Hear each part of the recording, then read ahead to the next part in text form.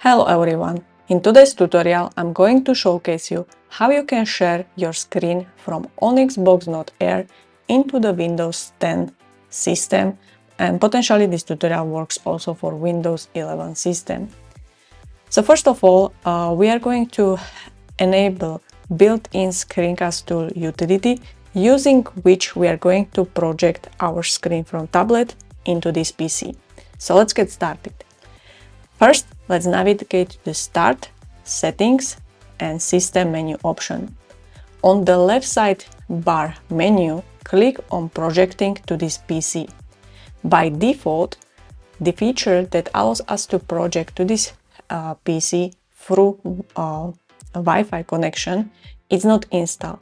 So let's click on the optional features hyperlink and let's search for wireless display. Click on it, install, and let's wait till the installation is fully complete. Then return to the Projecting to this PC menu, where you can hit on the Launch the Connect App to the project to this PC option, which will now make the PC to wait for wireless connection to display the screen from the remote device. So now let's move into our Onyx Boox Note Air tablet, and from the control center, let's click on the screencast option.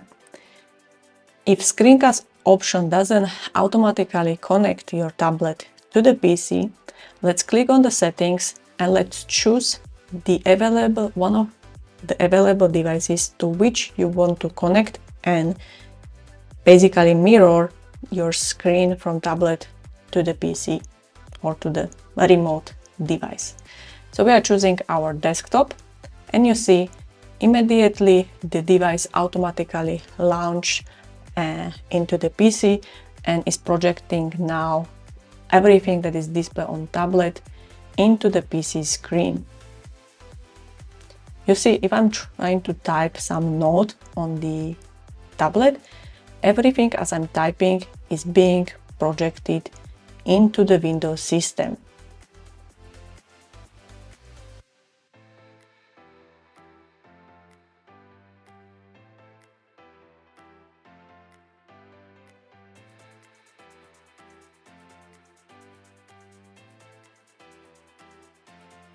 Now, I can do this other way around.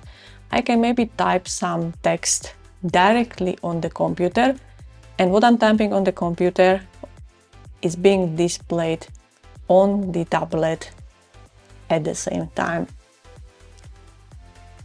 So in this way, I can either just display some diagrams or whatever I'm typing, or I can project anything from the tablet to the PC, or I can fully control this tablet directly from the computer. And this actually concludes today's demonstration, and see you in the next video.